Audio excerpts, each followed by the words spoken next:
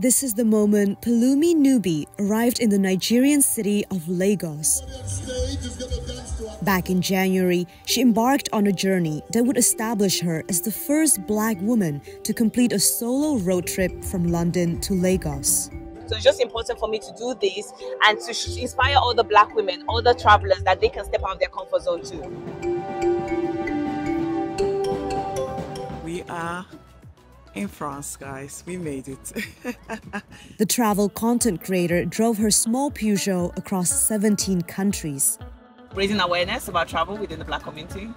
Yeah. In this car.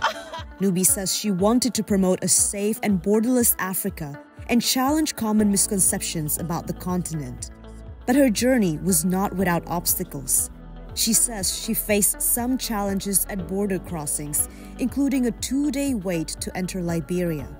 She argues that a more accessible Africa, similar to Europe's open borders, would encourage intercontinental trade and tourism.